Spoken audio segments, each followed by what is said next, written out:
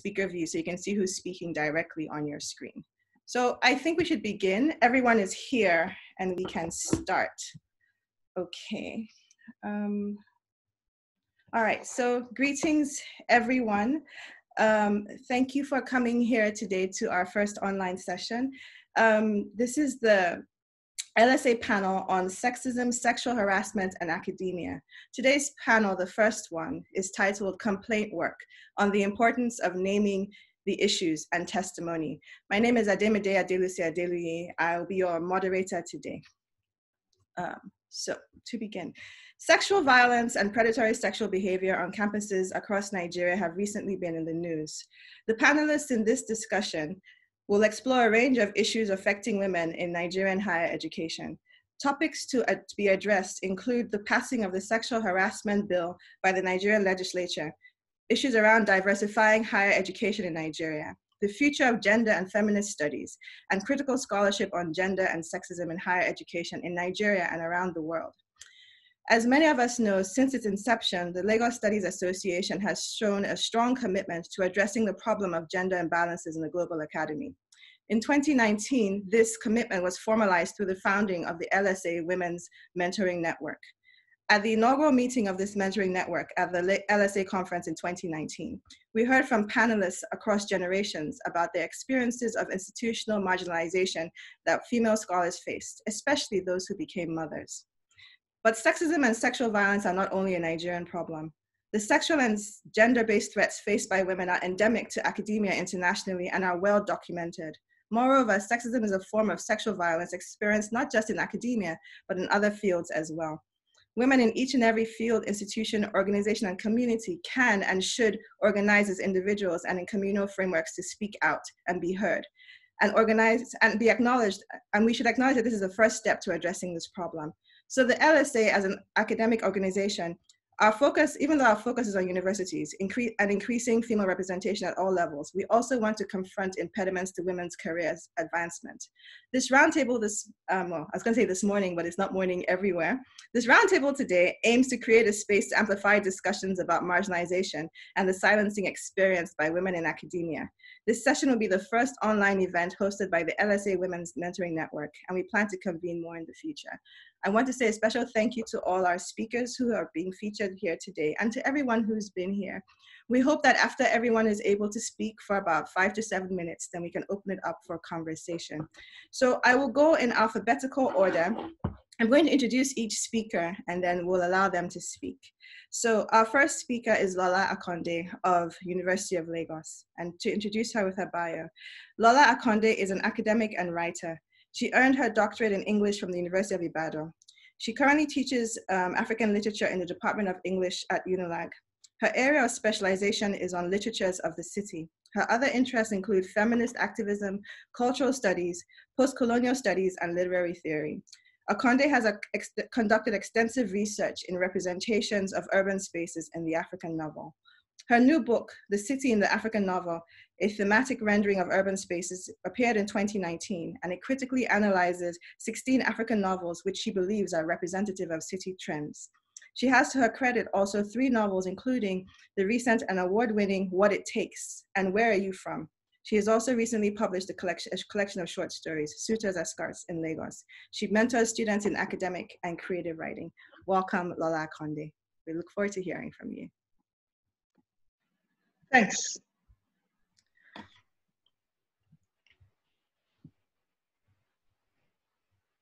So you can start. Oh, thank you. Let me share my screen. Can you hear me? Yes.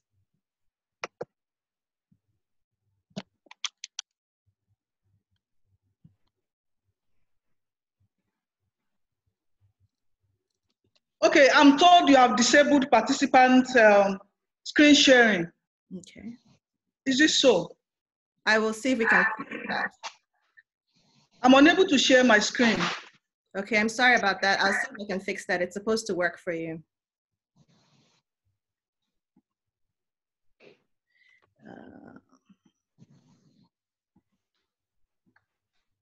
I'm trying first. Okay, give me 1 second.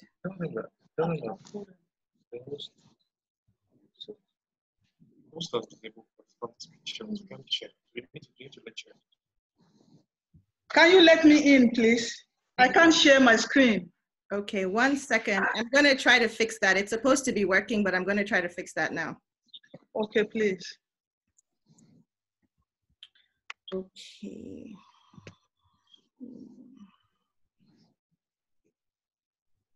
Just give me 1 second.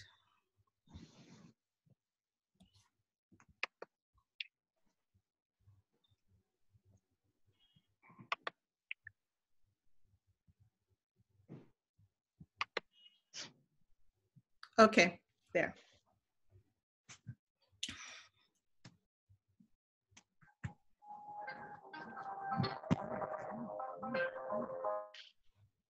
Okay. Can you hear me? Yes, we can.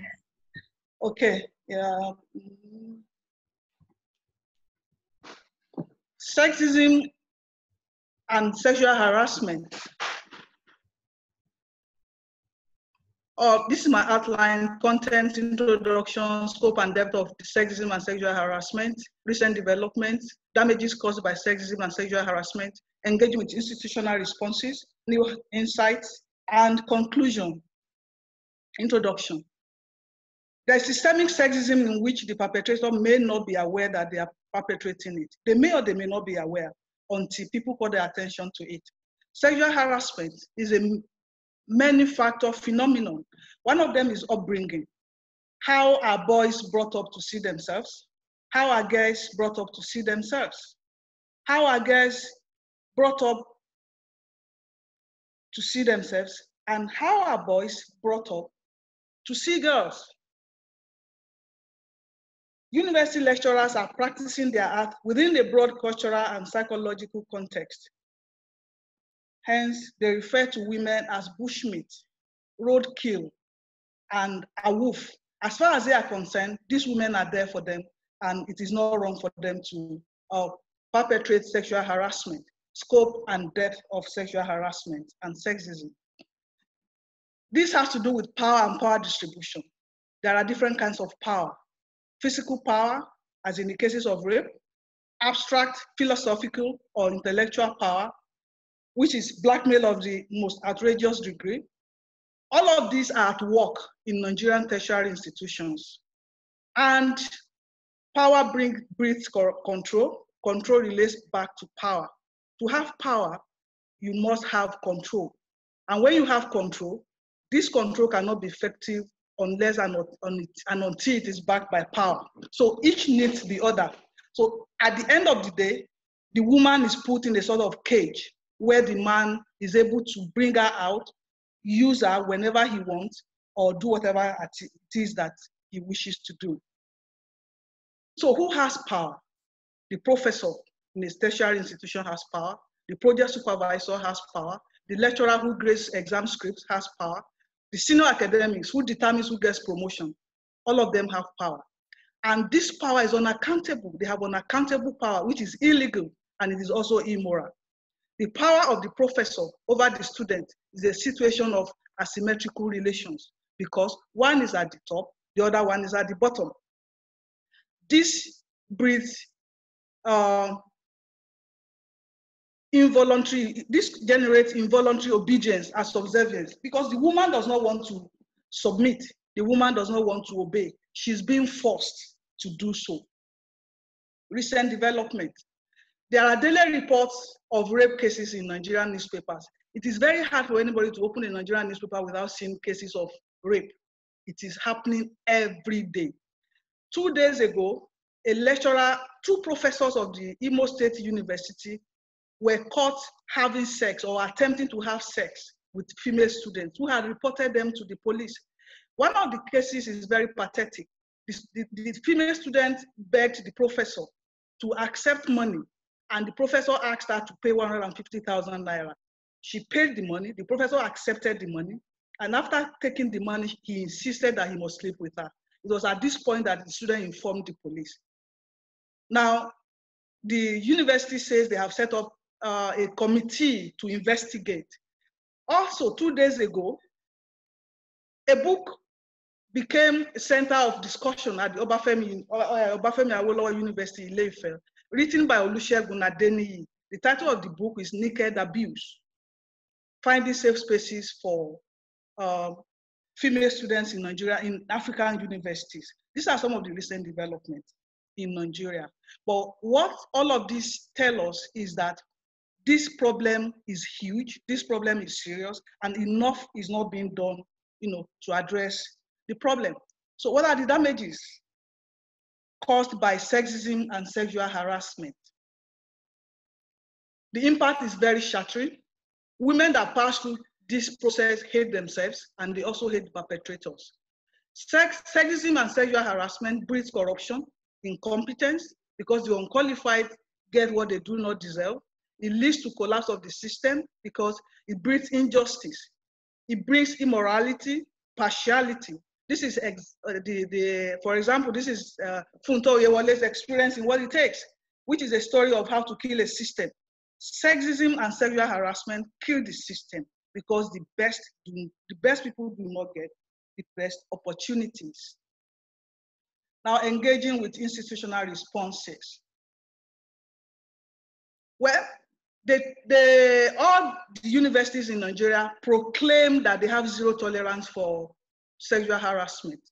For instance, when it happened in Unilag, they quickly set up a probe panel on sexual harassment. Until today, we have not been given the report. So, sexism and sexual harassment has become normalized in Nigeria's higher institutions. And when they make these proclamations, they are not sincere about it. When they set up committees to investigate, most times reports are not produced. Sometimes when reports are produced, the reports that emerge eventually are pushed aside. Nobody is interested. They are not sincere. So what do we do? What can we do? How do we solve this problem? We need to emphasize gender reckoning. There should be constant seminars and symposia on sexism and sexual harassment.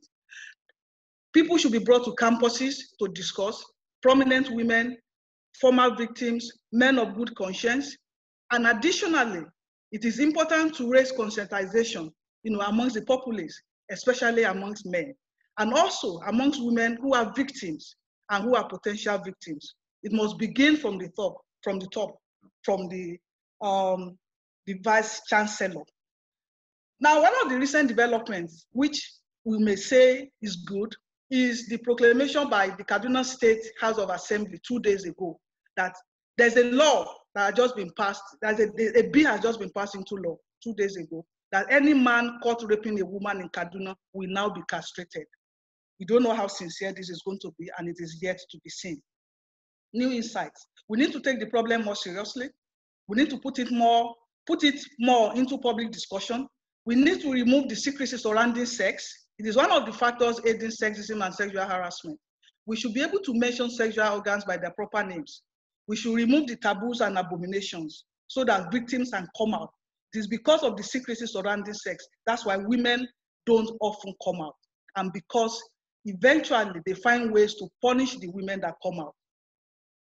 Conclusion. Nigerian universities do not take the issue of sexual harassment and sexism seriously. This is because the African culture is very permissive. It is a normal thing. Women, as far as they are concerned in African culture, are bushmeat. They are roadkill. They are wolf.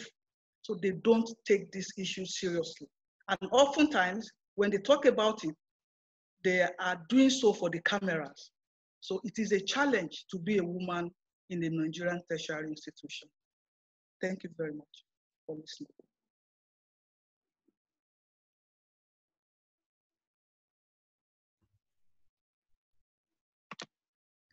Thank you so much, Lola, for your talk. So we're going to take all the speakers and then we're going to open it up to questions in the interest of time.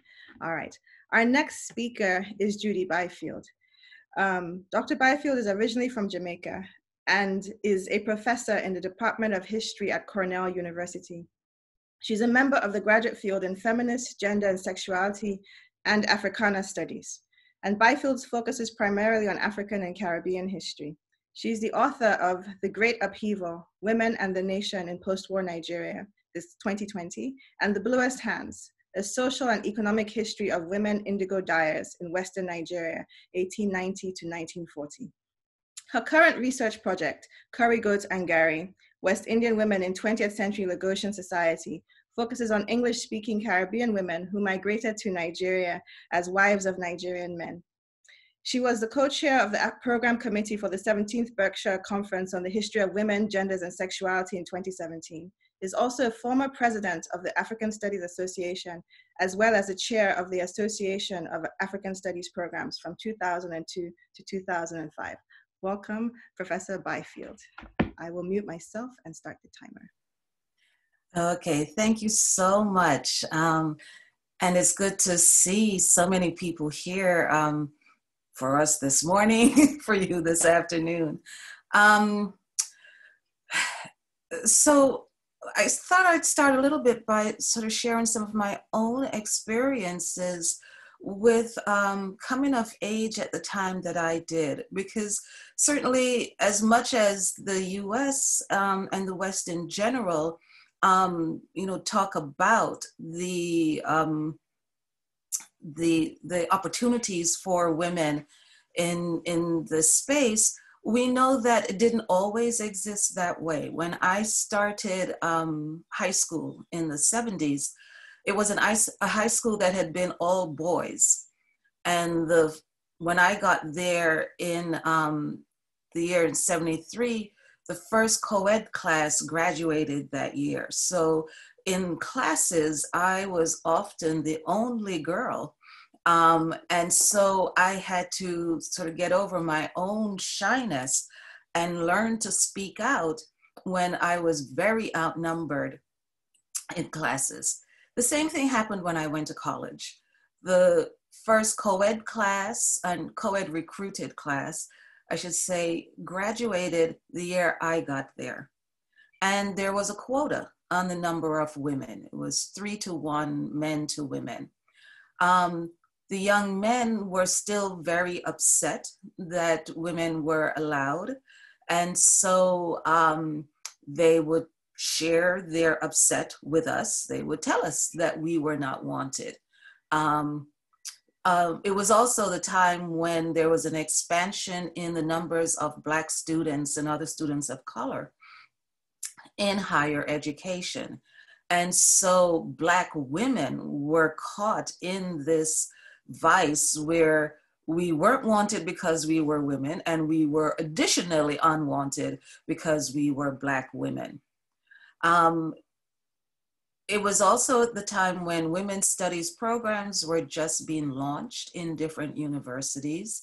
And so there, in fact, at Dartmouth College where I was, the name they gave to all of these programs that were built around communities that were historically left out. So the Women's Studies program, the Native American Studies program, the Black Studies program, we were called victim studies programs.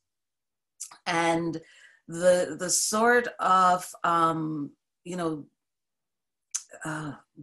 disregard imposed on us was actually quite generic. It wasn't restricted to the students. There were also faculty members who didn't care to see these programs in place. And there were alumni.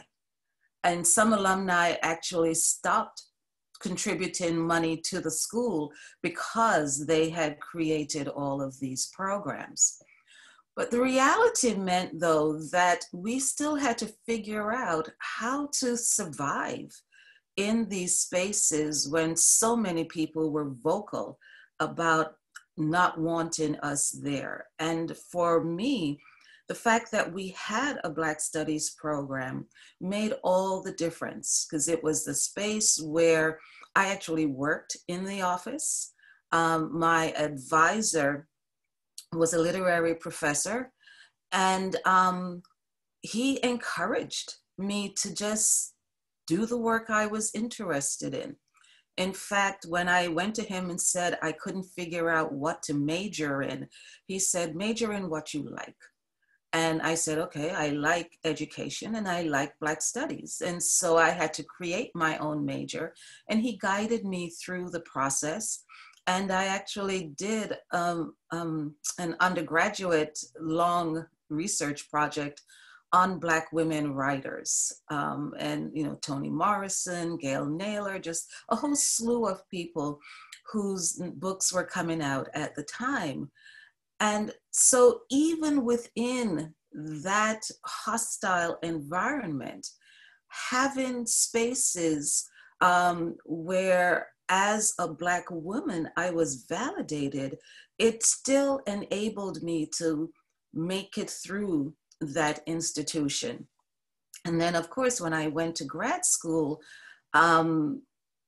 being in New York was a different experience, but once again, having support systems made a tremendous difference. It was in grad school, however, where I first experienced sexual assault. And I was assaulted my first year in graduate school in New York. And I was also assaulted during my first trip to Nigeria in 1985. I shared that with my friends, and they helped me stay in school, because for a while I definitely did not want to remain. They also helped me go back to Nigeria. It was decades before I could plan a trip to Nigeria and not have a panic attack. The family I lived with in Nigeria were incredible. They stood by my side. They took me to see a doctor who, in his wisdom, told me next time I should lie back and enjoy the experience. And so, one, he obviously did not remember his code as a doctor, but it was an example of, again, just how ubiquitous this was, that he was not at all surprised. And, you know, with the idea that, yeah, and it was likely to happen again. Fortunately for me, it didn't. But that experience was something that ultimately I needed professional help. Or those experiences, I needed professional help to sort of keep my life on track and to keep my career on track.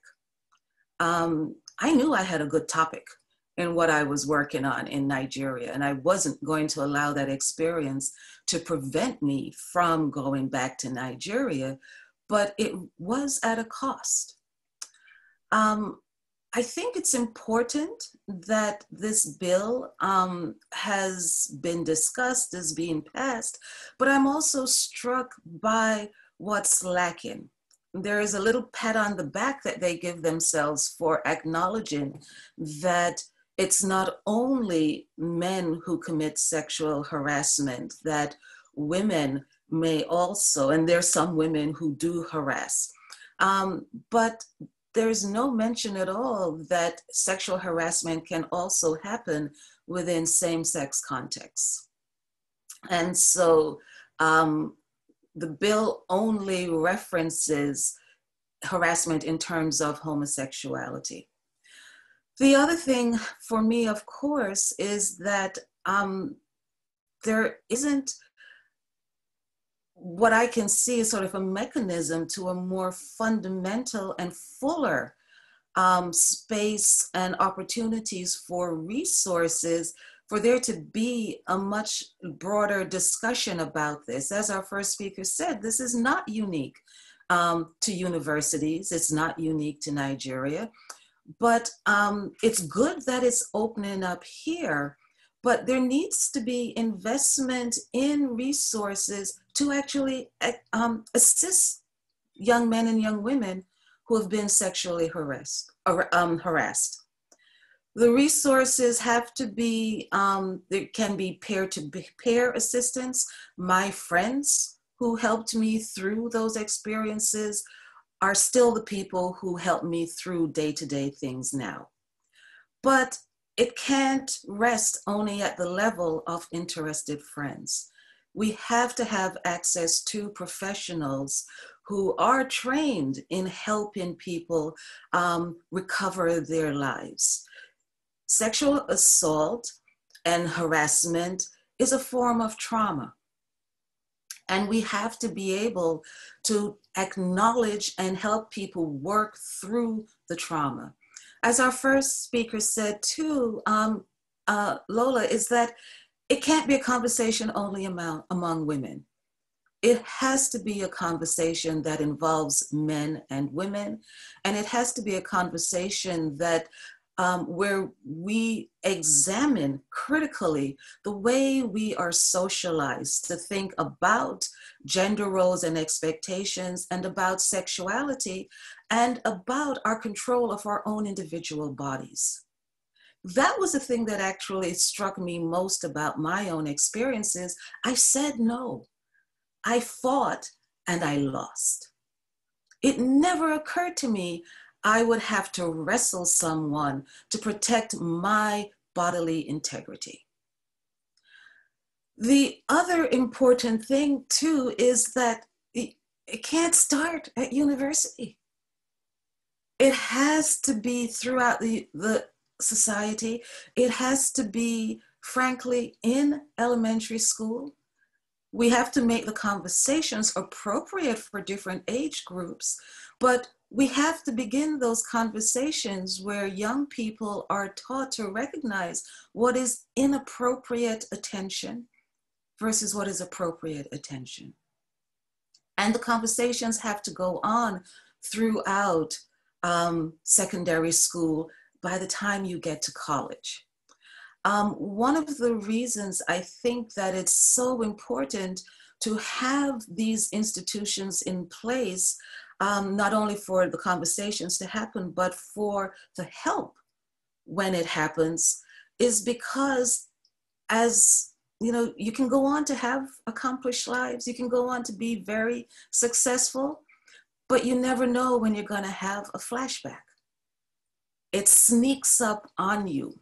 When I was chair of Women's and Gender Studies at Dartmouth College, I tried to be there for all the students. I would go to all their thesis presentations. And yet there was one presentation one year where it was talking about, you know, people in the US will know Law and Order, SUV, Special Victims Unit, and the student did this wonderful content analysis of the series. I literally fell apart in her talk. And luckily I was sitting at the back of the room so I could escape without people seeing me. And I went to my friend's office and just sobbed. More recently, when the discussions were going on about Justice Kavanaugh, I couldn't listen to them. And I was on Facebook with other friends who had had similar experiences, and we all talked about the fact that that had been a tremendously triggering experience for all of us. So the trauma of the experience stays with you for decades. And it's important that young men, that boys and girls, young women see that you can go on to have a life and a career and family, and you will continue to have moments of happiness. But there are going to be those triggers that take you right back into those experiences.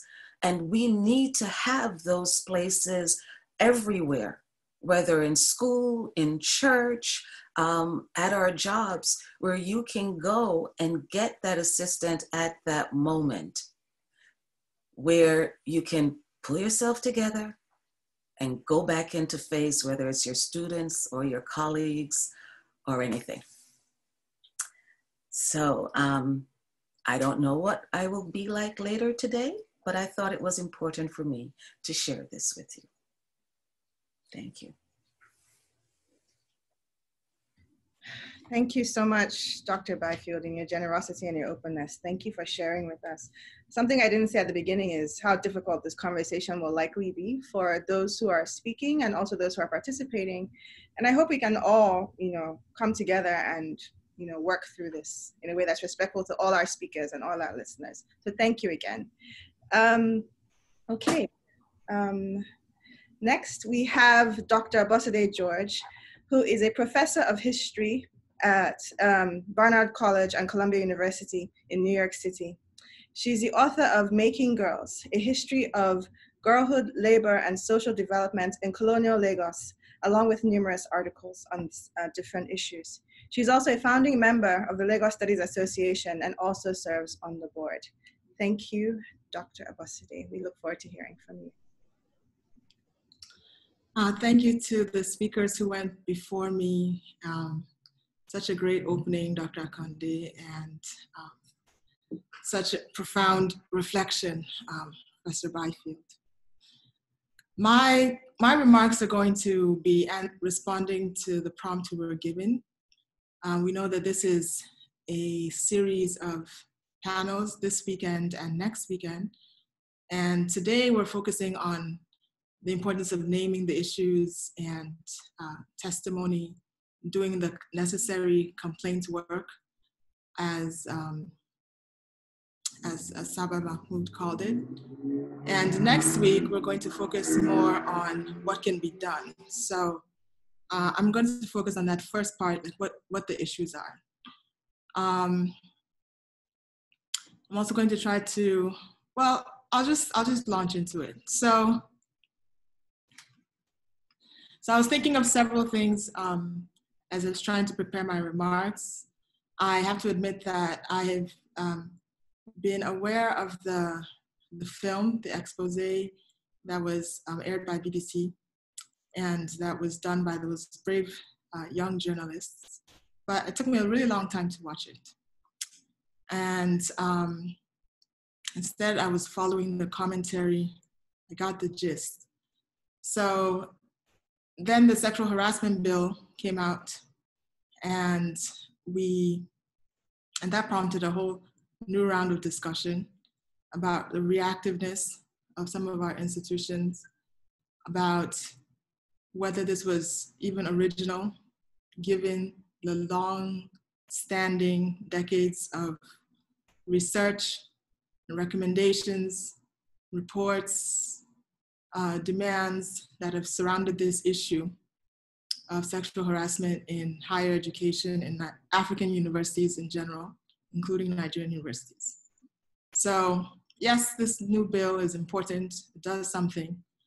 Yes, this new bill is reactive. It didn't do anything until, it didn't exist until the expose went viral in social media, getting millions of views.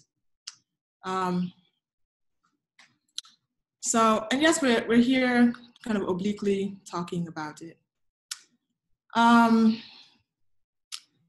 I was thinking about that. I was thinking about the expose, thinking about this bill, thinking about the scope of the problems of sexual harassment, but also secondarily, and I think perhaps more pervasive even, the scope and the various forms that sexist discrimination can also take. So there's sexual harassment, which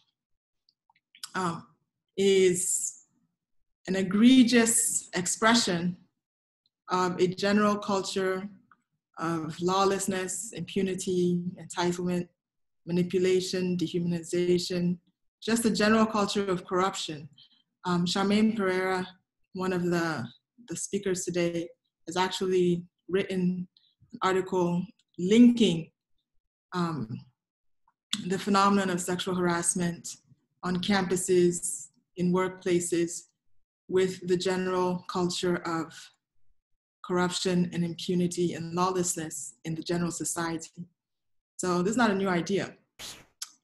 But sexual harassment is this kind of egregious expression of it. It is a kind of a violation of the body, and it is this phenomenon where perpetrators are ready to see their targets as personal conquests or objects of sexual conquest, etc. I think it's important for us to keep in mind that perpetrators of sexual harassment also are likely to be perpetrators of many kinds of violations, many kinds of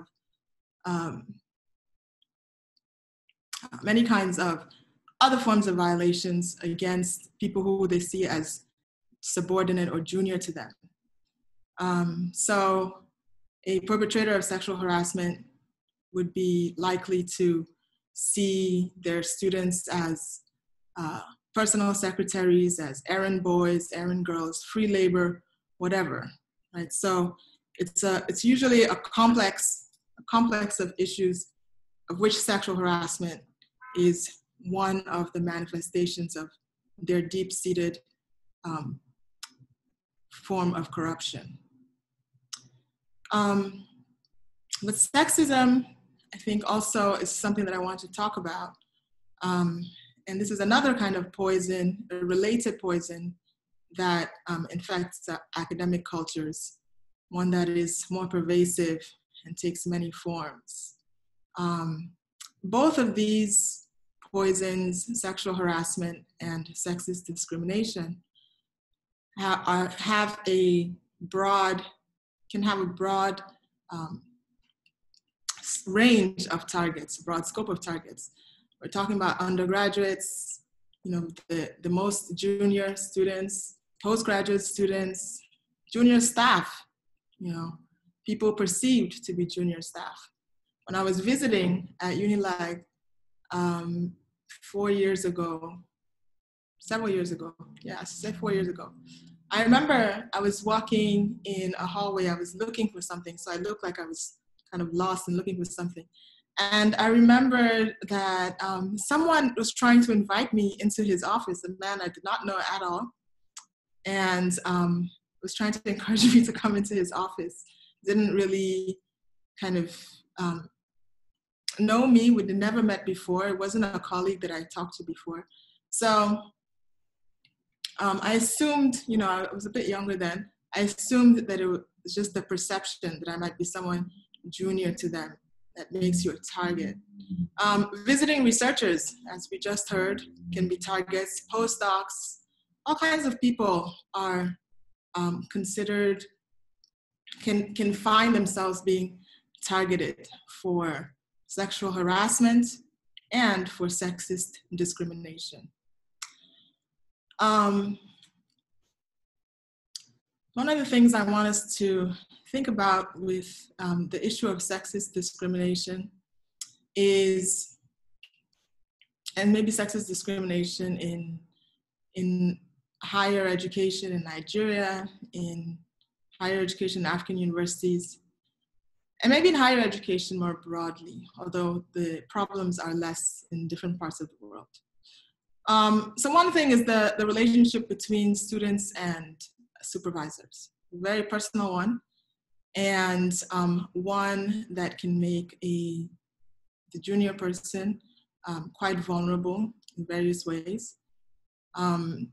Junior people are often made to kind of ingratiate themselves, and we see egregious examples of this in Nigeria. People ingratiating themselves in very public ways by honoring their supervisors every other day, etc. So this relationship between the supervisor and the student is structurally a very close one, very dependent one, a very personal one. And with the right supervisor, it can be very functional and very supportive. The wrong supervisor, it can be very exploitative. And what does this look like when the junior person is a woman with a male supervisor? So I want to think about that dynamic. Not only is it a power differential, but it's also this enforced intimacy, it's enforced closeness. You're in a close relationship to someone who you're in a very hierarchical relationship with too. Other forms of sexism or sexist exploitation, when you find young people or junior scholars having their work be basically robbed, stolen by more senior people.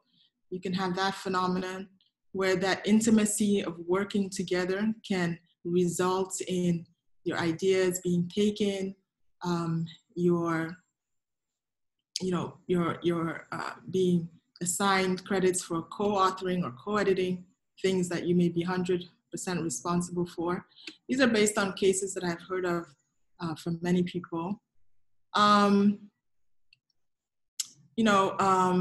The phenomenon of the closed door meeting, where young people, junior scholars, can find themselves being addressed on their appearance, how you look, how you smell, all of these unrelated issues that are kind of brought to bear in your dynamic with this supervisor, with someone in a supervisory role, even before you get to being able to express your ideas about the work itself, if that. And all of this, I think, has implications for knowledge production down the road, for innovation. Some, as we just heard, one is, it's not impossible to somehow continue and build a career, build an intellectual life, despite being exposed to these forms of exploitation based on your sex, whether it's sexual harassment or the other forms of sexist discrimination. It's not impossible, but it is a tall order. It is an extraordinary standard to be put in front of a young scholar who is trying to kind of join the community of researchers and intellectuals and make their contribution, their own mark at some point to the library of what we know as about Africa.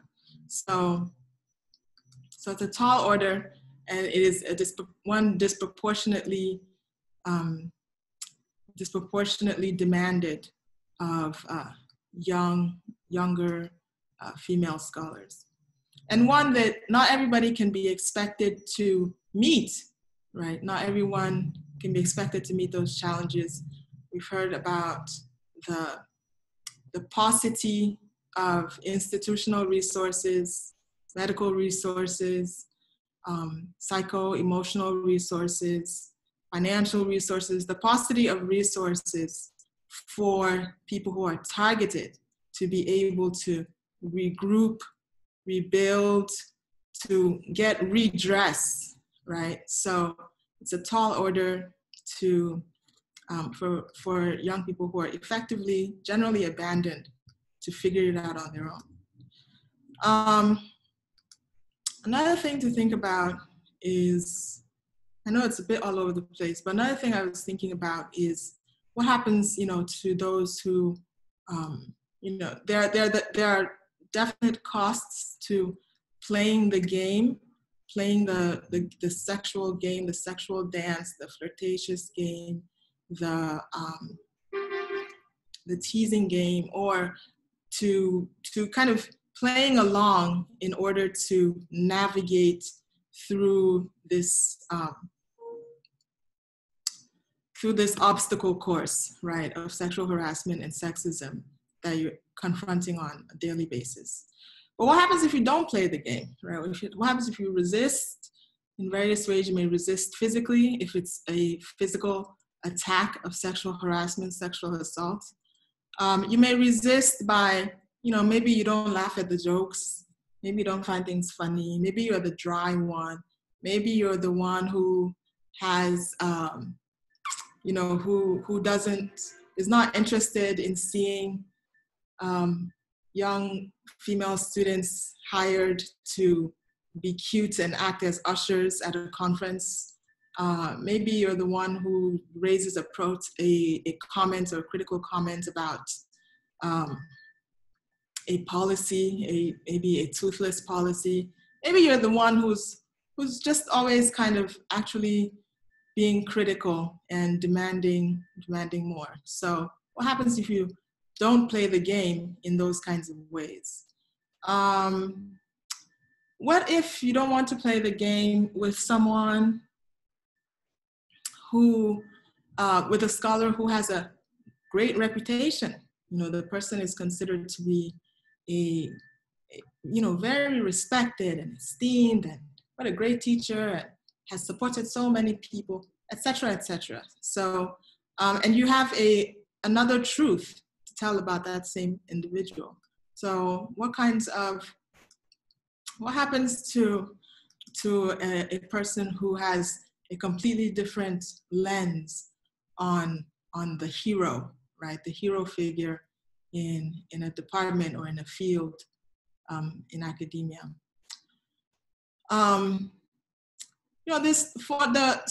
Retaliation is one thing that can happen. You know, we've already heard about students being retaliated against for resisting, for speaking out, for being critical of their harassers. Junior faculty, junior lecturers, scholars who are in a more vulnerable stage or more vulnerable position, they can be retaliated against for not playing the game as well, for speaking out, retaliated against in terms of professional opportunities being refused to them, their ideas being overlooked, promotions, etc. So in different ways being stifled. This plays out, they can be denied letters of recommendation, grants, funding, the various ways in which retaliation, many forms that it can take in a very hierarchical academic culture, which is a guild-like system where we really rely on references and who knows who in order to really kind of reach conclusions about merit, And the peculiar thing about academic life is that, about academia, is that what we do is not just, being an academic is not just a job, it's kind of a lifestyle. So the impacts of retaliation may not only affect your job, so to speak, your workspace quality, but your life quality, work-life quality in general. Your housing may be affected, your healthcare may be affected, your children's schooling, all kinds of things are bound up often in our jobs and connected. As I said, there's been research, despite, the University of Lagos only coming up with a robust sexual harassment policy last year. There's been research on sexual harassment in African universities and including Nigerian universities since the 90s at least. So it's not always the case that we have to only rely on internal university policies in order to have information. The topic of sexual harassment and the topic of sexism and sexist discrimination in academia is also a research area. Like these are fields of scholarship that have many scholars working within those areas already. So they're not like just the person on the committee writing the report. They're people who have written books and many articles, and we're fortunate to have some of them on here. And this is a robust and very important research area with direct application to the academic world. But those researchers too can face retaliation simply for working in that kind of field, simply for working on a topic that challenges many of their colleagues. I've been given the 1 minute notice, and I'm not even sure when I was given that, so I'm going to wrap up. But I just want to wrap up with a quick comment about effects. Some of the obvious effects are that, the culture of impunity, corruption, objectification, exploitation has the effect of, tamping down on the range of ideas that we have coming into the academy, tamping down on the brilliance of students who came in wanting to explore, the world of research. And by the time they've experienced these traumas, they may not be able to go on, and one cannot actually even blame them. One thing to think about is multi-generational transfer. This is not the first generation of students that has experienced this kind of thing.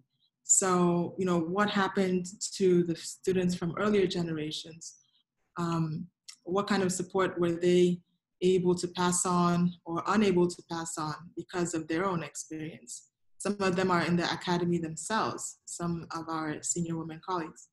And what is the impact of this kind of multi-generational experience of trauma within this kind of the female gendered side of the academy? So, these are the things that I'm thinking about, and they're not entirely coherent, but I'm going to wrap up and wait for the discussion. Thank you. Thank you so much, Dr. George. Okay, so we're going to move ahead speedily. Our next speaker is Taibat Lawanson from University of Lagos. Dr. Lawanson is Associate Professor of Urban Planning and Co-Director of the Center of Housing and Sustainable Development at the University of Lagos, Nigeria. Her research interests are in the broad areas of urban informality, pro-poor development, governance, and environmental justice. She's particularly interested in how formal and informal systems synthesize in emerging African urban contexts. Thank you, Dr. Lawanson. I'm unmuting now. Right, thank you, Ademide, and hello, everybody. It is a wet afternoon in Lagos, and if my voice is not clear, please let me know so that I can disable the video for better bandwidth. So I'm going to start by saying that the Academy, to all intents and purposes, is the boys' club. And this is global because what you see, you read up on social media, on Twitter, about some of the systemic harassment that women face in the academy generally. This is exacerbated in Nigeria because of our social construct, which is essentially patriarchal, and consideration for women is often neglected and or forgotten. And so in the universities, oftentimes our colleagues don't mean to do harm. They just forget that, it's their women and their considerations need to be taken as well. And so I will speak as somebody who is a product of the Nigerian educational system and has been teaching in a Nigerian university for the past 22 years. The power dynamics are very strong and uneven. And oftentimes many of the senior academics take undue advantage of this. Oftentimes when you see a female student being very obsequious and very subservient to the male senior lecturer, often enforcing the in loco parentis, calling them daddy and uncle and all of that, it is because they want to avoid, they want to make themselves smaller and avoid the man seeing them, as a woman, but more of as a child that should not be abused. And so many of our undergrads and younger academics have adopted, this style,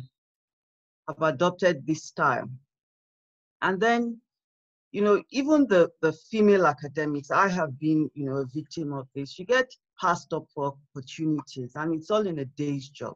You hear things like, you can't you can't represent the department for this event because you have a baby to take care of.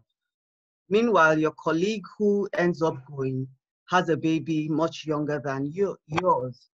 But, well, it's a woman's responsibility to take care of a baby, and it is, taken as, a negative tick, you know, when it comes to responsibilities and things like that. So you have to deal with it. Oftentimes in asserting your rights, you're seen as being aggressive, and or you know, your assertiveness rubs off on the wrong way. And then we have these issues of systemic harassment, where, alluding back to what Dr. Lola said, how we raise our boys and how we raise our girls, and their sense of awareness and respect.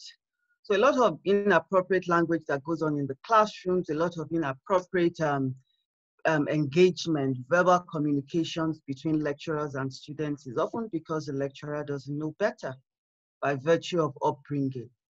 When I was head of department, you know, we've had cases like that. And when we raised it, the person didn't even know that, you know, what he was, the jokes and sexual innuendos were improper for a classroom setting or for communicating with somebody that was that, you know, eons away from you.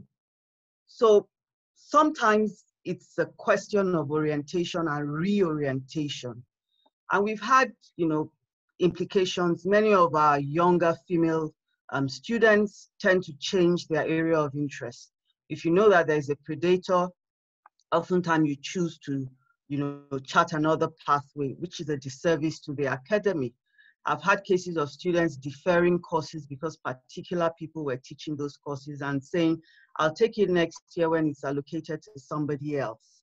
And then there's the fear. You find out that students that have genuine concerns are unable to go to, you know, raise those concerns or have them addressed because they're afraid to go into a lecturer's office alone, or they're afraid to go, you know, because there's the potential to be abused or harassed or propositioned. And then there's an increased pressure on the female lecturers to be mediators. Oftentimes the students come to the female lecturers who may or may not have, you know, may not be able to take decisions. But thankfully, at least in the University of Lagos, to a large extent, the female lecturers help to shield some of these abuse where they can. And then some of them are gatekeepers as well, you know, sometimes for cultural reasons, which goes back to the issue of how are we raising our boys and how are we raising our girls. But it's important to say that wherever we are in the academy, particularly for us women, we need to protect our own at every stage they may be on the ladder. And one way we can do that is to open up opportunities for women. If there's an opportunity and there's a qualified woman that can take it, by all means and purposes, we should push, you know, the women there. And then I want to say a bit about, you know, the institutional framework. University of Lagos has been proactive about, you know, supporting institutional policy. The former VC, Professor Bello, actually made his email address open, and so you could bypass all the processes if you felt unsafe or harassed, and he will take it up. There have been cases where he took personal interest because the student reached out to him directly. Professor Ogundikpe has the same open door policy. You don't have to go through any long process if you feel unsafe or unheard of. That is apart from, you know, the regular processes in the university through the student affairs, through the counseling. There is a university counseling committee that takes care of those who need professional help. I've served on that committee, and it has been in existence for at least from 2009, and it has helped, you know, students who have had, you know, issues around sexual harassment, mental health, and all of that. It may not be as strong as it ought to be because not usually it is people get referred to the committee. There are few cases of people just walking in, and that is because it is not it is not as well known. So the communication process of how to seek for a safe space or how to seek, you know, for care needs also to be strengthened. The university's sexual harassment policy, like Abosede said, came up last year, and that was prior to the BBC interview. And since then, there have been some steps taken at the university level. There's a harassment committee at the faculty level where people can report. And I must say that sexual harassment is not the only challenge that we have. There are other forms of harassment, particularly financial. You hear some really, really ridiculous things, and it just shows that it's a question of power drunkenness. Either it's demanding sex or demanding financial reward for whatever the case may be. People just like to take unnecessary advantage of those they feel they have more power over. And as Professor Byfield said, the orientation of how to do better cannot start with the university. It must start from the very foundation. And I know the private schools in Nigeria are doing that, but very few children attend the private school. So if it's going to go across the board, then it must be a statewide policy, and it must go beyond just the textbook situation to having a full orientation where children are self-aware and knowledgeable about intent, consent, and boundaries. And interestingly, a lot of the rise in martial arts education is a direct consequence, or is a direct response, particularly for girls, to this. You must be able to protect yourself, even if it is physically. And finally, I'll talk about the sexual harassment bill at the National Assembly. I think it is fundamentally flawed because the university has autonomy, and university policies should guide activities within the university. We also have the criminal procedure with the police and the courts in the city, and they cover issues of sexual harassment, rape, and all of that. What I believe should be done is to strengthen those enforcement arms, strengthening the power of the police and the court to effectively prosecute perpetrators, rather than setting up this new bill that raises arguments of autonomy and distracts us from the issue of actually protecting, those who are victims. And so what do? We need to create safe spaces for victims to report, and also create spaces for them to continue to thrive after reporting. It's not enough for you to report. Justice must be done, and then minimal harm must be done to the person who reports. And then we need to enforce those laws. And then there's need for serious orientation and reorientation, particularly for those who think it's just a joke. And finally, I think the conversation needs to center around those with less power. When the BBC documentary came out, a lot of our colleagues, had opinions, different opinions. Oh, the girl was harassing the man. What did the girl go to do in the man's office? Oh, there are girls who proposition lecturers and things like that. But the important thing that we need to do is that at every point in time, when harm is done, we need to center the conversation around those to whom that harm has been done, and find a way to do better across the board. So I stop here for now. Thank you. Thank you so much, Dr. Larenson. All right, so moving to our next speaker. Mojubaolu Olufunke Okome is an international political economist whose regional specialization is on the African continent. She was educated at the University of Ibadan, Nigeria, Long Island University in New York, and Columbia University in New York. And she's a professor of political science at Brooklyn College in CUNY. She's the past Women's Studies Program Director and past Deputy Chair for Graduate Studies in the Department of Political Science at Brooklyn College. Born in Nigeria, Mojubaolu has worked on international development issues as a consultant for clients, including the United Nations and Commonwealth Secretariat in London. Her research interests include youth empowerment, gender, democracy and citizenship in Africa, governance, development and democracy in Africa, effects of globalization, post-colonialism, and modernity on economic and political transformation, and African diaspora studies. She has a very long list of impressive publications and is also the founder of Bring Back Our Girls NYC. Thank you, Professor Okome. Thank you very much. Well, I think I want to go to the words sexual harassment, because they're misleading. what occurs includes sexual harassment, sexual assault, rape, and a whole lot of egregious predatory behavior.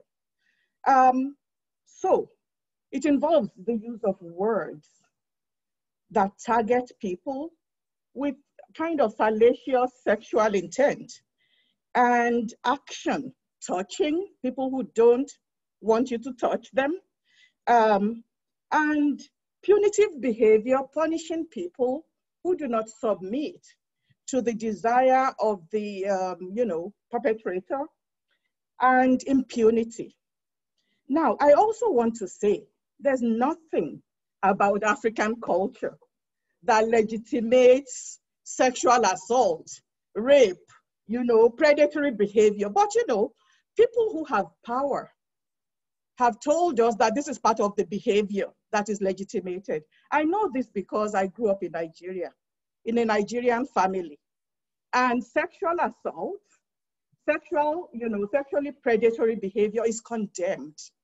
It's not that it's not done, it is condemned.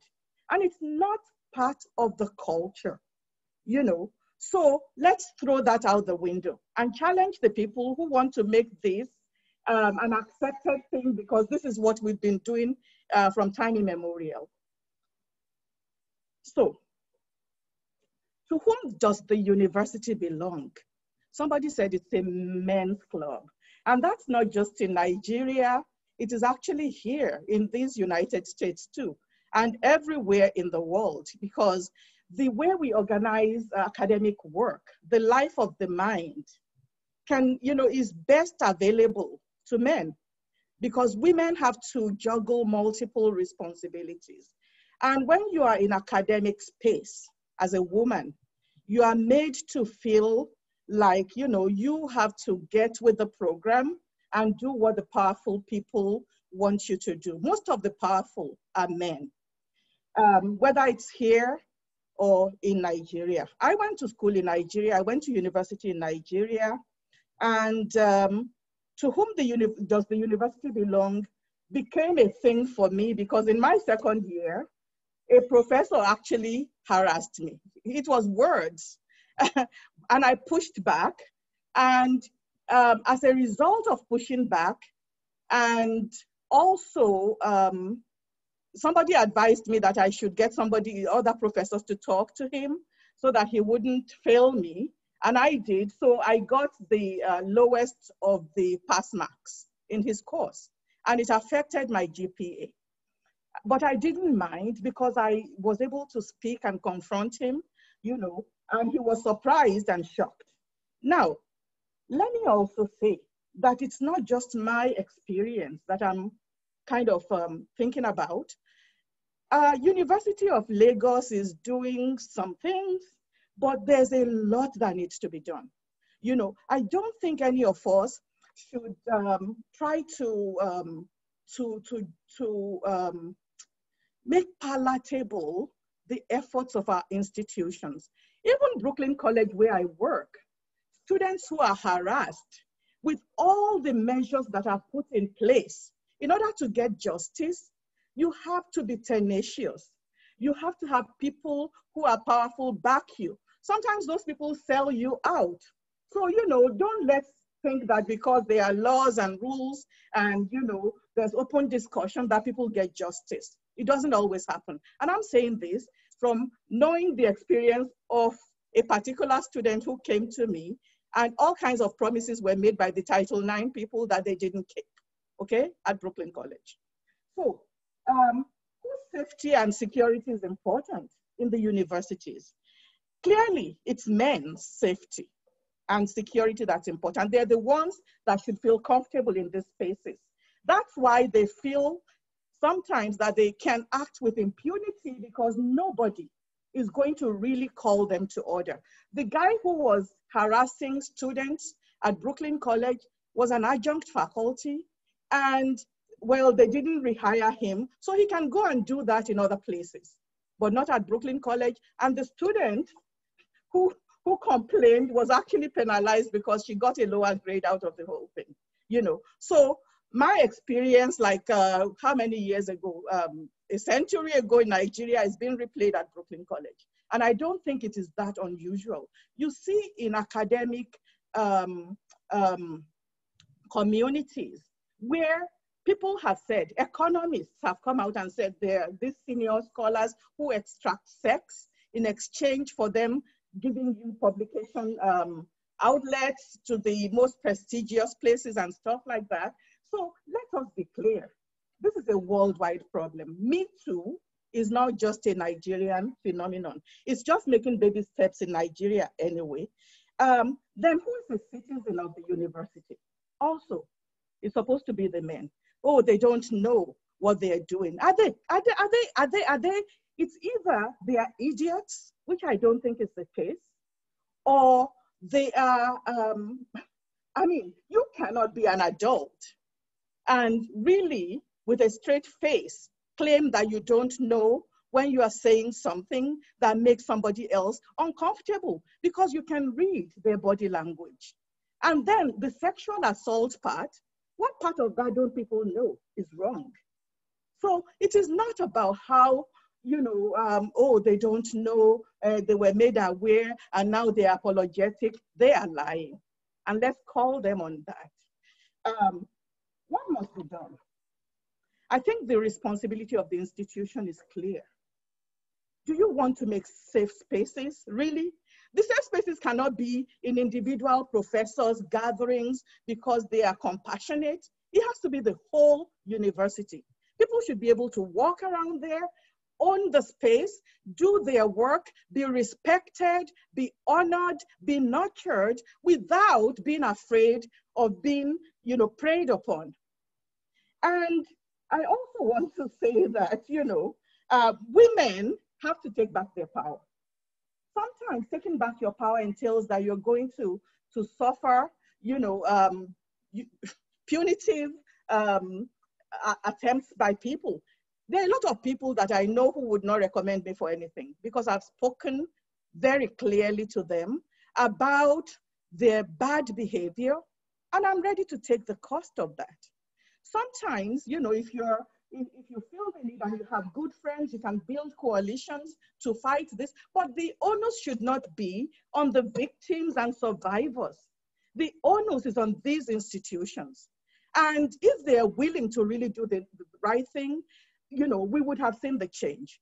I have been in several Nigerian universities. There's one, I won't name it, where we were having very cordial discussions about them hosting me for a fellowship. And then I said, I've heard rumors about you guys, that here in this university, there's a lot of sexual harassment. And, you know, I want you to know when I'm here, I'm not going to have it. I'm going to fight whoever. They assured me that wasn't the case. Oh, they are good guys, whatever. But the discussions about hosting me crashed to a halt. Okay. I was also at another university where students were making complaints about these professors. They called them a cabal of professors who extorted sex for grades. And these students were not, they were making anonymous complaints. The university said they don't respond to anonymous complaints. Now, if you cannot make it safe for the students to guarantee them that they would not be victimized, why would they want to come forward? You know, so I think a lot of our universities are very hypocritical. And, you know, in terms of whatever laws are passed in Nigeria and whatever regulations are in place, implementation is key. To what extent are we serious about implementing all these measures in a way that makes the citizenship of universities open to all, male, female, transgendered, and everybody, you know? Because in Nigeria, you know, when it's actually same-sex predatory behavior, there's no space to discuss it because we have decided to make that an illegitimate kind of status. So I think I'm out of time. I'm going to stop. I would be very, very happy to answer questions, but I'm tired of hypocrisy. You know, so I think we should call this thing as we see it. There's too much bad behavior. It's legitimized because majority of us would rather keep people safe and secure, or, you know, the systems that we are in, we don't want to crash the system. Some of these systems really need to be shaken up, and women need to take back their power. Thank you. Thank you so much, Prof. So moving quickly, our next speaker is Charmaine Pereira, who is a feminist scholar activist living and working in Abuja, Nigeria. Her research and writing addresses themes such as feminist thought and practice, the gender and sexual politics of violence, women organizing, and the state. She edited the special issue number 22 of the Continental Scholarly Journal Feminist Africa on the theme of feminist organizing, strategy, voice, and power. She's organized and coordinated action research on the theme of sexual harassment and sexual violence in Nigerian universities with a view to working on strategies for change. She is also the author of Gender in the Making of the Nigerian University System from 2007 and the editor of Changing Narratives of Sexuality, Contestations, Compliance, and Women's Empowerment. Pereira has been an active force in the coalition pushing for the passage of the Violence Against Persons Prohibition Act in 2015. Welcome.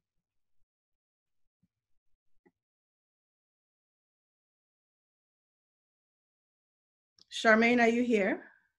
Yes, I'm here. Sorry, I started talking, not realizing I was muted. So thank you for the introduction and the invitation, and thank you to everyone who has spoken so far. There's really a lot to cover. My starting point is that it's given the difficulty that survivors have of giving testimony, of speaking about their experiences, and recognizing that that difficulty stems from their clear recognition of the stigma that flows from giving testimony, as well as the dangers of victimization in the university once they have spoken about their experiences of sexual harassment, assault, violence, including rape. We need to be able to broach the subject from different fronts. And this is what I'm going to try and do here. And I also think that there is no singular starting point. I don't think we should approach the education system as if you can only make change by interventions at the earlier end, you know, the primary or secondary school end, and that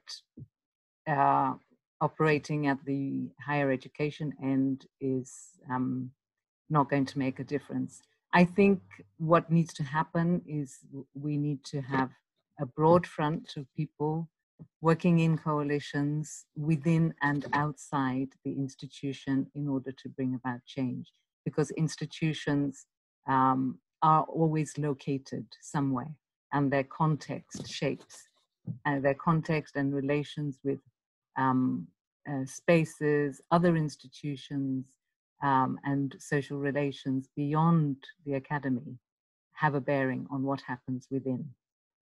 So I'm going to start with a particular vignette.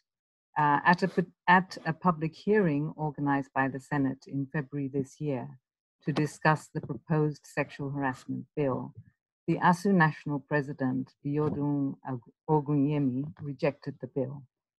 He said that every university has structures through which disciplinary procedures are handled. If we follow the procedures that we have in place at the universities and we link with our existing laws, we can address the same problem without necessarily coming up with a law. On other occasions, he has argued that the bill undermines university autonomy and targets male lecturers unfairly. Now, my second vignette is on another front, a tweet thread by a law student, Lolia Etomi, on the 5th of September, presumably 2019, but the date is not clear, stated that one day at the Nigerian Law School in Lagos, two senior lecturers, a man and a woman, told the hall, full of over 1,000 students and other lecturers, that law students should not report incidents of rape or sexual assault because, quote, it takes two to tango, unquote, as she put it.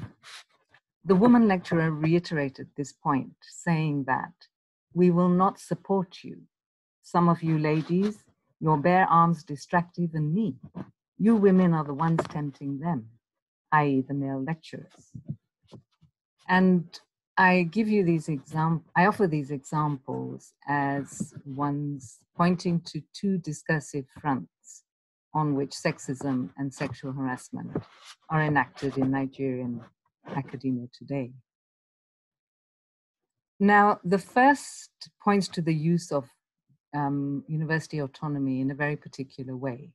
I think ASU, faced with the agitation around the sexual harassment bill, with the fact that by the time it reached it was passed by the Senate, it had 106 co-sponsors, had two opportunities, really.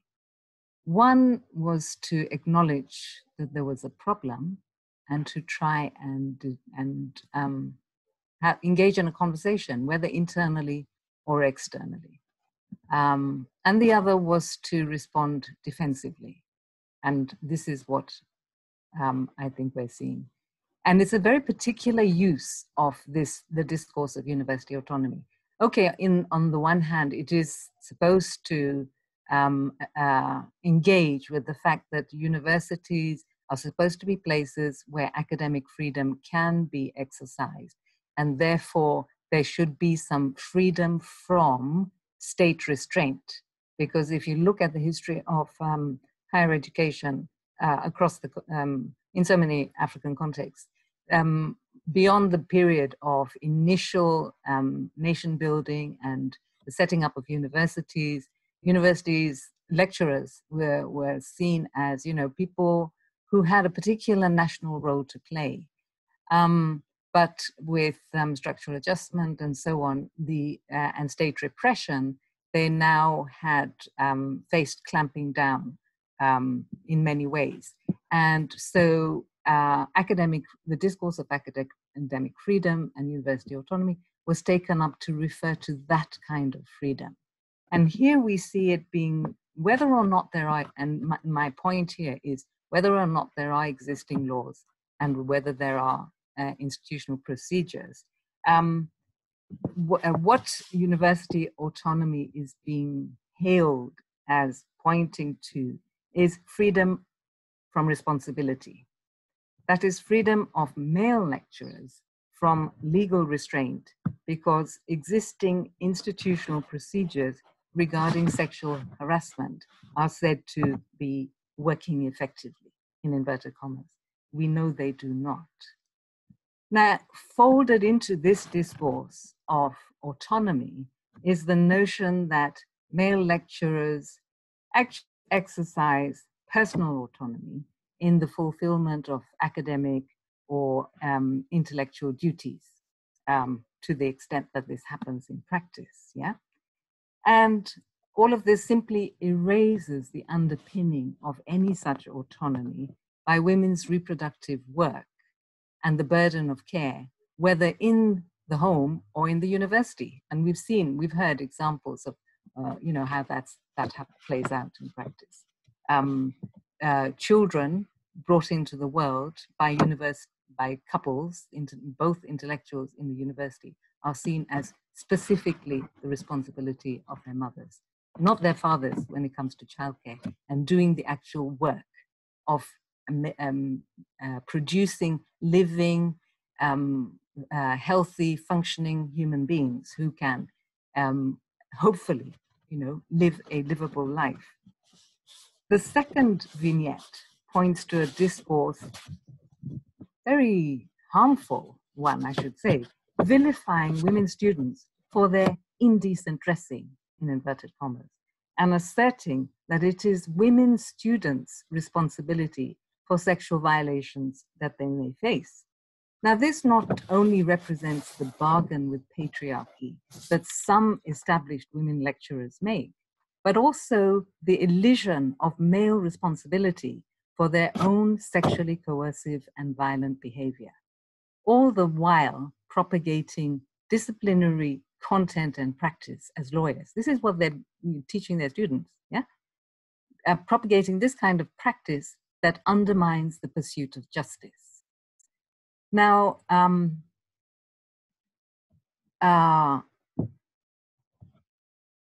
I think there's a lot of work that can be done in unraveling the different threads in these kinds of discourses that are drawn upon, the issues of gender, sexuality, power, class as well, that are implicated. And overlaid onto these discourses, which address sexism and sexual harassment in Nigerian academia directly. And this is not to forget that it's not specific to Nigeria. We know it's a global phenomenon. But the two vignettes I referred to are specifically about Nigeria. There are also material conditions of resource constraint, which it is important to highlight. And these include overcrowding, lack of basic amenities to a shocking degree, lack of electricity, lack of water, lack of accommodation. And these are the fallout from the massification of higher education. That is the idea that higher education should be, increased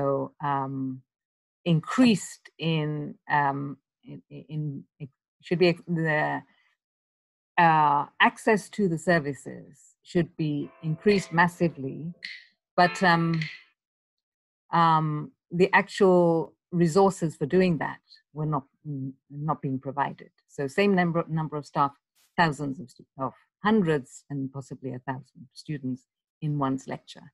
No increased physical resources to accompany that.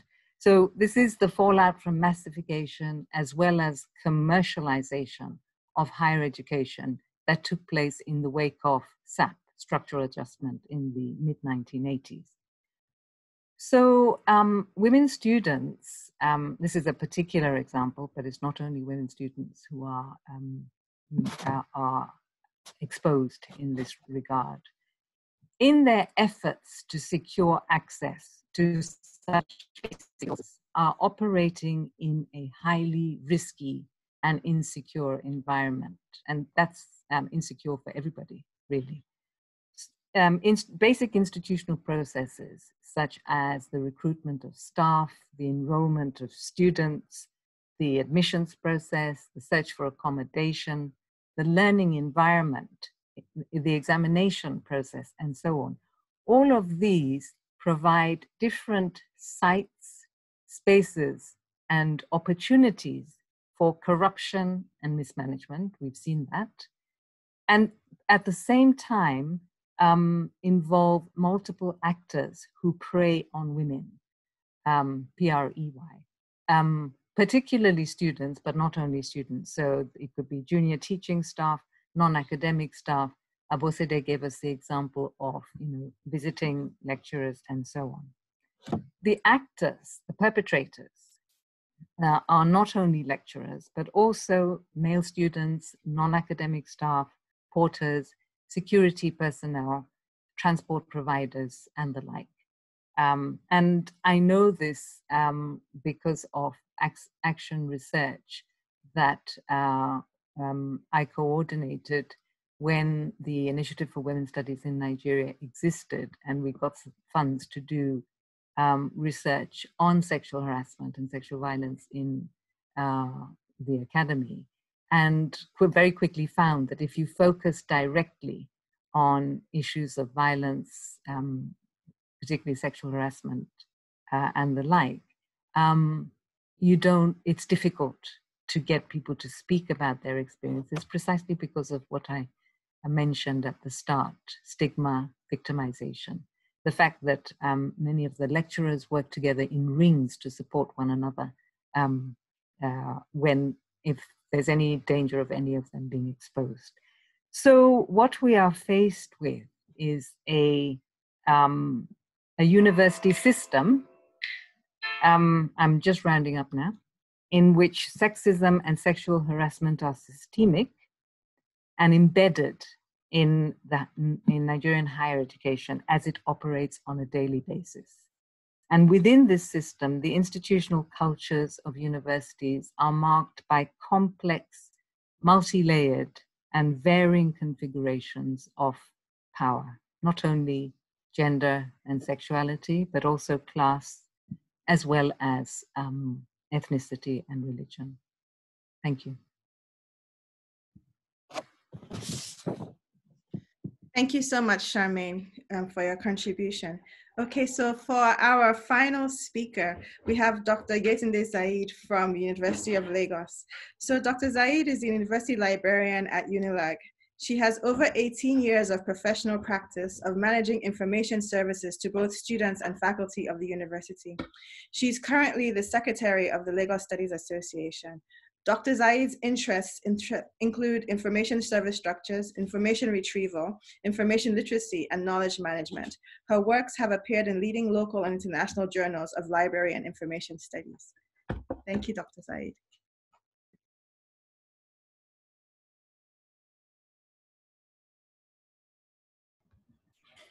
Oh, sorry.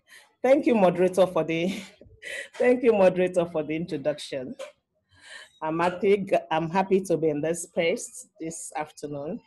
The question of sexual harassment is antithetical to the academia, especially in a citadel of learning, which is supposed to embody a duty of care in line with the time-tested ethics of the teaching profession. In Nigeria, it's actually been said by various speakers that in Nigeria, the high rate of sexual harassment in tertiary institutions have persistently been in the news, and it is no doubt undermining the integrity of the academic system. Let me cite examples of at least 4 celebrated cases in Nigeria. The first was the sex for grades between a postgraduate student and a professor of management accounting at the Obafemi Awolowo University. It was highly celebrated. The second was the BBC reported case of sex for admission. It was between a journalist who was posing as a prospective student and a lecturer at the University of Lagos. The third was the Barua case. It was a case of sex for admission between a prospective student and a part-time lecturer. It was a part-time lecturer at the University of Lagos. The fourth and most recent case, which Lola Conde mentioned earlier, was the case of sex for grades between a student and the head of department at the Imo State University, Owerri. Female victims of the mentioned cases are not blameworthy for their attitudes, for their dressing, and willingness to be in an uncompromising place with their violators. In Nigeria, really, we live in a transactional society where most people you approach them for help or favor, will in most cases ask for something in return. If they don't ask immediately, they will certainly ask later. From a close observation of the mentioned cases that I mentioned and other speakers have earlier mentioned, which happen on university campuses, one can see clearly that the pollution of the university system is a fundamental reason for the anomalies. And I believe that this roundtable discussion will amplify deeper conversation as sexual harassment goes beyond female students and lecturers' narratives. It is something more systemic. If we take a deep audit of practices that goes on in the faculties and the departments, it is something more systemic. But my concern is why such an evidently rampant crime is so underreported. It's underreported. In my opinion, and as other people have mentioned earlier today, reasons for underreporting cases of such cases include, but not limited to, the power differential between victims and perpetrators, who will be afraid of what will happen if I report the case.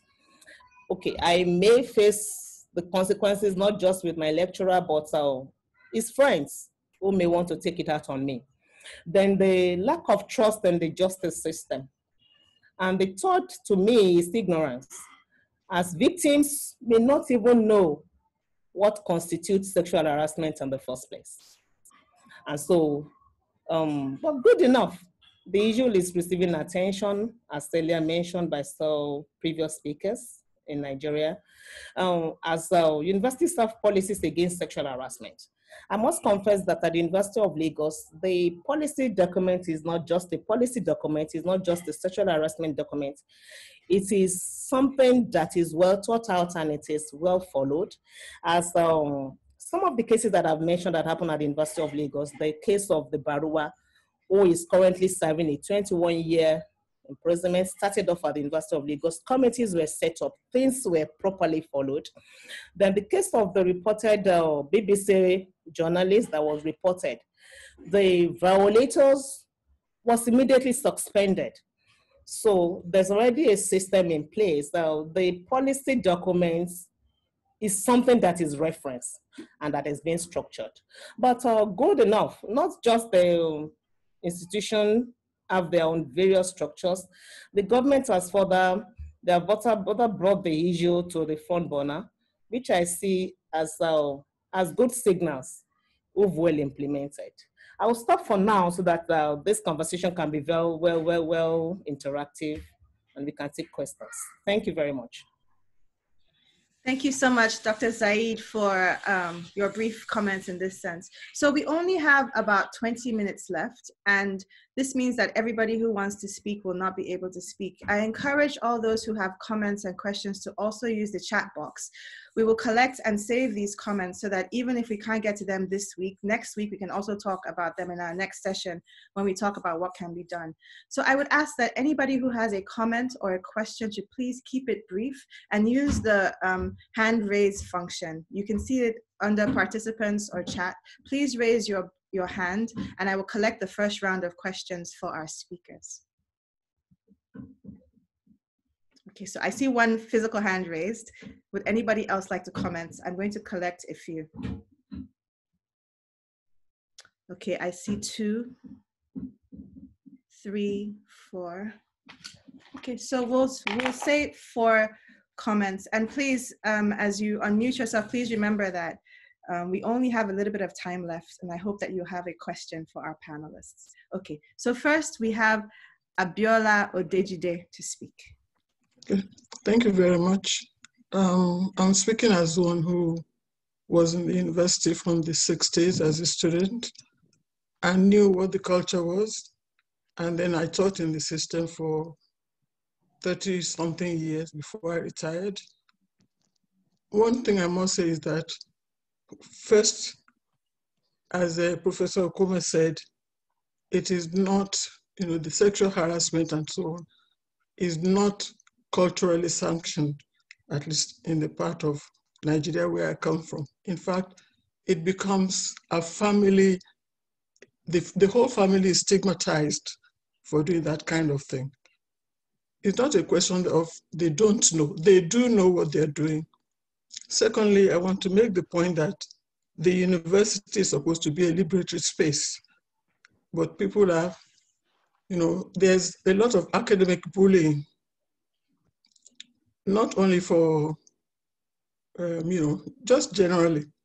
And so this highly authoritarian hierarchical system makes it difficult. Now, the institutional culture is important. I was involved with the policy, gender policy, and sexual harassment policy for the University of Ibadan. And I know how much work went into it because we wanted to build it from the bottom up. But I know what the problems are. There's a difference between having a policy and making it work. There must be the institutional will to make it work. You must put resources in place. It isn't enough to set up committees when things happen. What happens to the committees? The point has been made. I think Professor Okome has made, very valid points about this. Then there's the question of under-resourcing of this, of the units that are set up. If you don't give them money, no staffing, nothing, and then, but you show a paper to say that, oh, you do have a policy, because it's good for the university. You know, when people are applying for grants and so on, they say, do you have an institutional policy on gender? Oh, yes, we do have one. You show that up, but that's not enough. There must be the resources to make these things work. And also create a space, because the male staff tend to have safe spaces for perpetuating all these things. And it's like, you know, they support one another. So even if a student complains, it may not be the person who victimized who is going to penalize the student. It's somebody else in the system who is going to do it. Unfortunately for us too, there are female lecturers and administrators who don't buy into this system.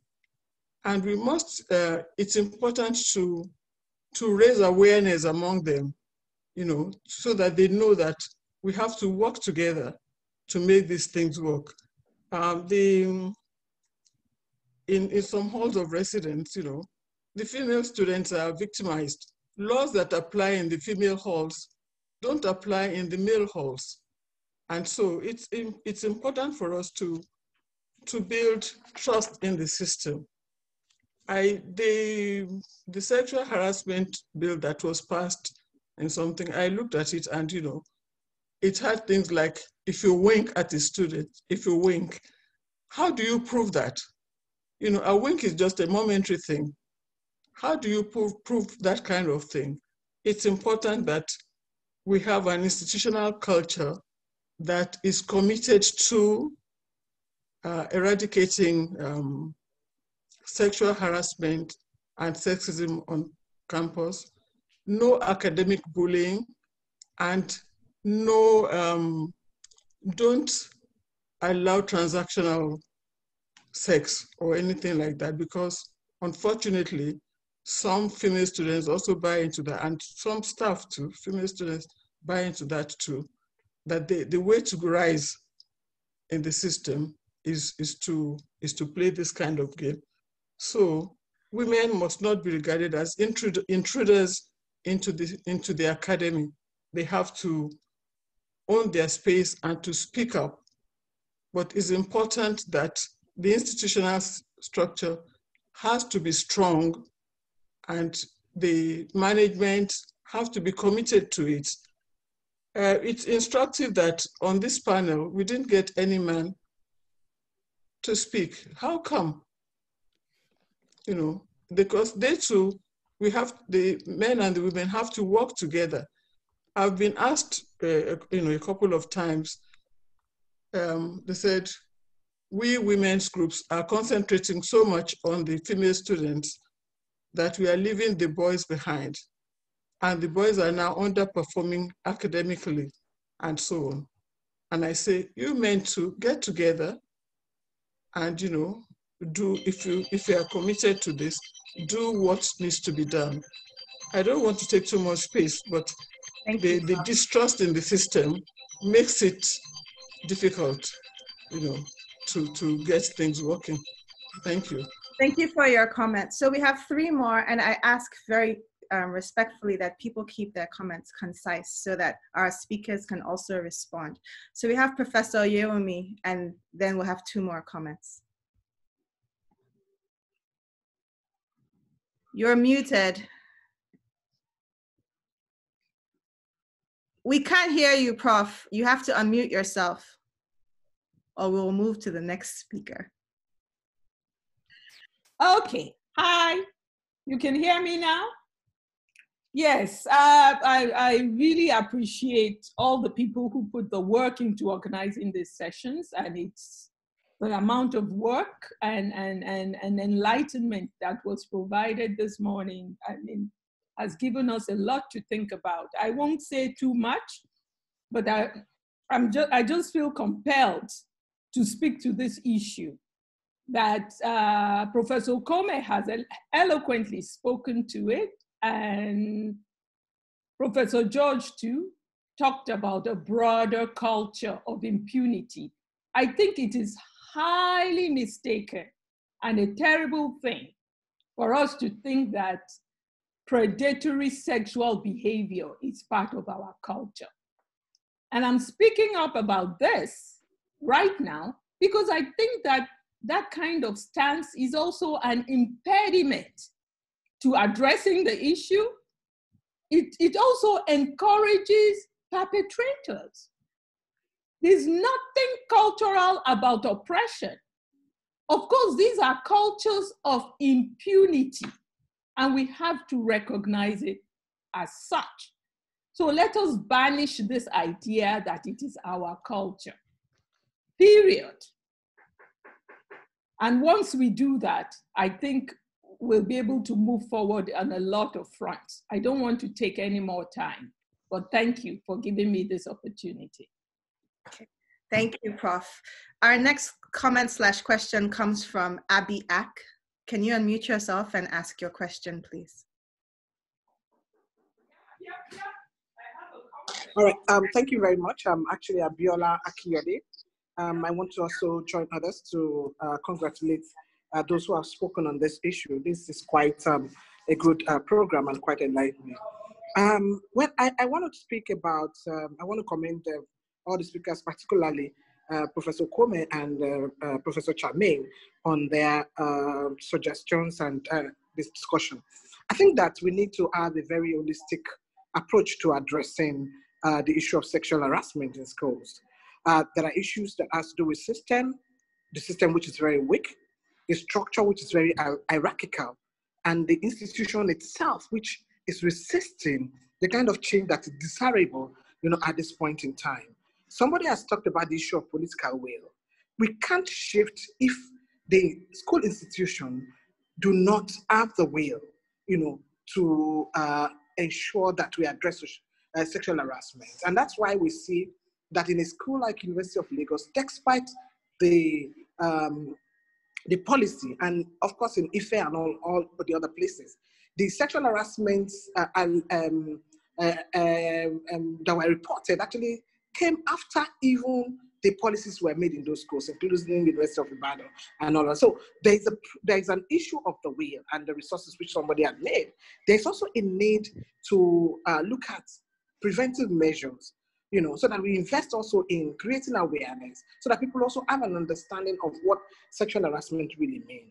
Response system, creating a safe space, safe educational institution, and we must be able to link creating that safe educational institution with academic growth. They both work hand in hand, and until when the school sees that from that very holistic perspective, it might be very difficult. Professor Chamina talked about the gaps that exist, the gaps in accommodation, in examination, in a whole lot of administration and all of that. We need to work around ensuring that we close those gaps before we can completely have zero tolerance to sexual harassment in school. I want to further congratulate everyone for making this happen. Thank you so much. So our next comment/question comes from Soma Dossi. I'm sorry if I'm saying that incorrectly. Okay. Greetings, everyone. Hello. We can hear you. Greetings, everyone. I have a question for Professor Okome. Actually, I heard her twice say something about women taking back their power. Well, ma'am, please, may I know the power you made mention of, and how can our female academics and students take back their power in our universities? That's the only question I have. Thank you. Okay, thank you. We also have one more question, and I'll ask that you be brief. Oju, can you please ask your question, please? You're muted. Can you unmute yourself and ask your question, please? Ask your question, please.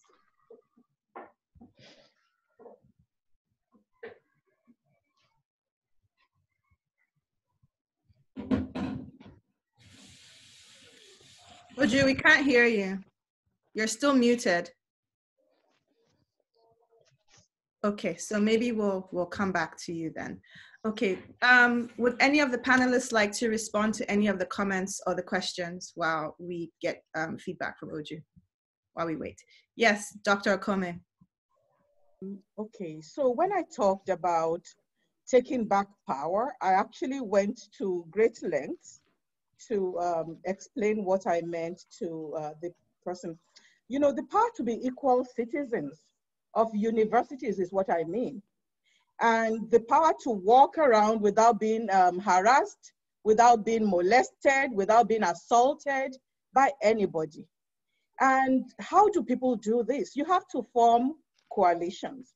Those coalitions must be students, faculty, lecturers, the staff, administrators, and then also there are NGOs that are working on these issues. And I dare say that Dr. Abiola Akiyode's NGO, WODC, has been behind defending a lot of these women that have come forward. They stood by them, they advocated for them, they ensured that there was justice. And also coalitions of women's organizations, Nigerian women's organizations are fighting. And that's why you saw the Senate passing the bill, not just because of the embarrassment. There was a lot of organizing that went behind that to force the hand of the legislators. You know, so coalitions inside the university that also link up with the outside efforts. It's a long-term effort because a lot of this impunity, behavior of impunity has been allowed to permeate and to settle and to kind of occupy the space so that, you know, there's no commitment to change. But it is not impossible. You know, yes, we have policies, we have laws. The thing is, are they going to be implemented or enforced? What kind of investigative capacity do these institutions have? We've heard about poor resource capacity, but you know, if there's the inside the university, town and gown kind of coalitions, this thing, the back of the sexual harassment and sexual assault and impunity can be broken. So I have faith, and I have worked with people like Dr. Afolabi, and we're getting results, you know, so it's not impossible. Thank you for your response. Would anybody else on the panel like to either respond to the earlier comments, or should I move to the next question? Yes, I want to respond, please. Okay. Yes, a lot of people have spoken about the idea of we should banish the idea that our culture, the African culture, the culture in Nigeria, sanctions sexual harassment or sexism. Well, what I want to say is this. I did not use the word sanction, and it is wrong for anybody to think or to even suggest that it is possible for any culture to sanction sexual harassment. I don't think there's anything that there has ever been any such culture. What I mentioned and what I used specifically was permissiveness. And if I understand what that word means, it means that, I mean, there's a tendency for some people, for men, to enjoy excessive freedom of behavior. Now, I give an example. I was in a colleague's office one day, and I met a man with him, and he introduced the man as his friend. And the man was telling my colleague that he wanted to join the academia, but he was skeptical because this idea of publish or perish, is not sure that he might be able to cope with it. And my colleague in my presence was telling his friend that he used so many ways, spoke in different ways to encourage him. And one of the things he said that was interesting was that, if you become an academic, you will have the freedom to sleep with any girl you like. No, so these are the kind of things I am talking about. In some parts of Asia, I'm aware that if you are raped, members of your family will kill you. They call it honor killing. Is this not true? Is this false? Is this untrue? Now, how do we explain this kind of practice? Is it true or is it not true that if a woman loses her husband, the family encourages the brother, whether younger brother or elder brother, to make sexual advances to this woman? And if she refuses, there's a way she's looked at in the family as not cooperative, as unreasonable. Is this true? So we can look at so many aspects of the way we behave, the things we do. What is culture? Our way of life. And we are saying that it is time for us to engage one another, to engage the men, and to let them know things they are doing that are not good. That it is possible for a man to stereotype, to discriminate, to show prejudice, even without being aware of it, which could be termed as sexism. So I have not said, and I can never say, that the African culture sanctions sexual assault or sexual harassment.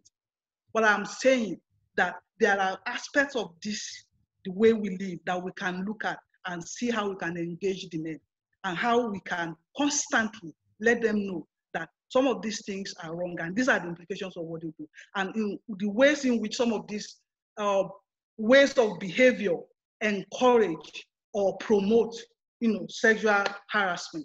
That's what I said. Thank you, Dr. Akonde. Would any of our panelists like to have a final thought, since we're basically out of time? Thank you. I'd like to have a final thought. I want to amplify the things that have already been said by fellow panelists about resisting. There are ways in which people can talk themselves out of dealing with the problem, right? So the idea that this thing X must be in place before sexual harassment can be dealt with. Institutions must be in place before sexual harassment can be dealt with. The culture needs to be changed before sexual harassment can be dealt with. I really feel like that's a pessimistic and negating mindset. And also that all of these challenges, the challenges of physical, institutional resources, financial resources, and the challenges of unethical practices by our people who are supposed to be professionals, who are supposed to be teachers, who are supposed to be exemplars.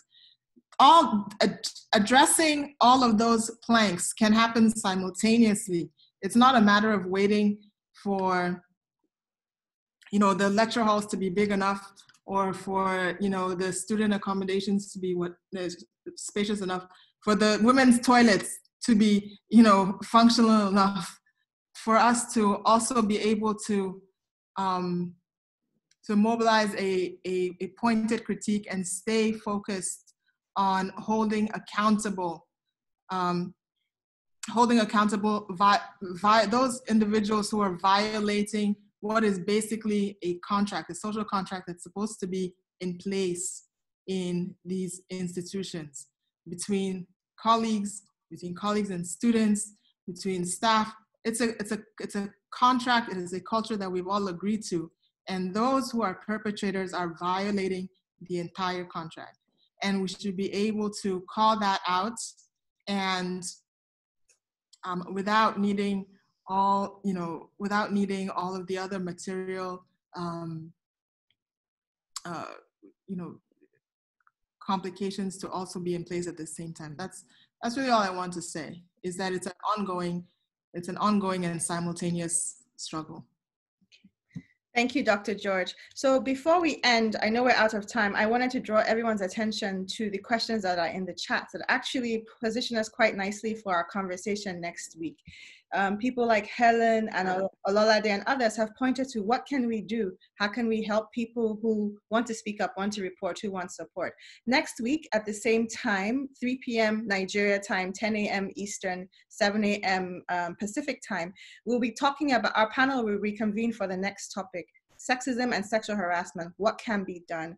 And I encourage everyone to please attend and come and contribute. And I hope that next time we'll also have more time for comments. I want to do a special thank you to all our panelists. Thank you for coming today and speaking and sharing your thoughts and your wisdom and everything with us. We really appreciate it on this very difficult topic. And of course, thank you to participants, everyone who attended, who participated, who maybe was not able to contribute today, but maybe next time and in other venues can also contribute. Thank you to everyone at LSA who is here. And I hope to see you all next week when we reconvene for our second session. Thank you all and have a wonderful weekend. Thank you. Bye. Of course, thank you to our president for also organizing this. Yes, where are president. you? Where are you? The president is hiding. He is. I don't see him.